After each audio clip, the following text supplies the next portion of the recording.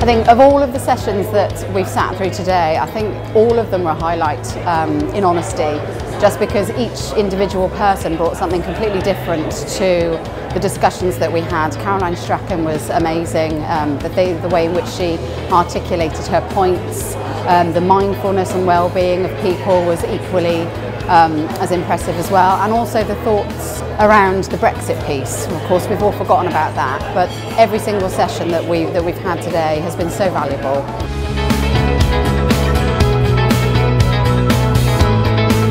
The most thought-provoking thing that I'm going to take away from today is about what's next. So it does make you think, what could possibly be next, and what do I have to really plan for the future?